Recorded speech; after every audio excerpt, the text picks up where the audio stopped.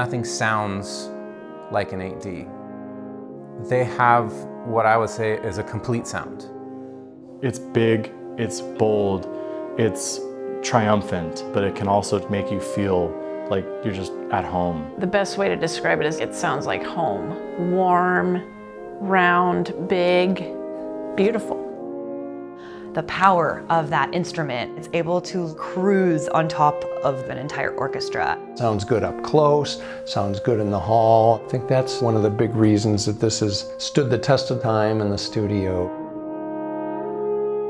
The 8D first made its way to the studios sometime in the 1950s, 1960s. Vince DeRosa was the one who convinced everyone this is what we want to record with.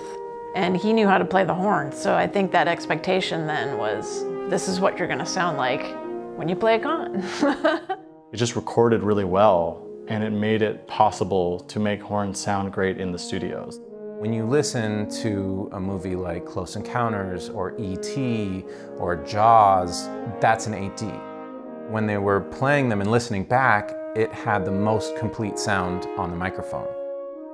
Because it's so big, it can kind of blend and take out the rough edges of other instruments. I feel like I can blend with anybody with it. I feel like I've been chasing an instrument for loud, fun playing or soft orchestral playing. I can get all the colors I need on this horn. It really is very flexible, and it both allows you to have that big dark sound when you need it, but you can also play very delicately and have that flexibility to the sound, which is really nice. It has a lot of color range that you can explore depending on the style of music you're playing.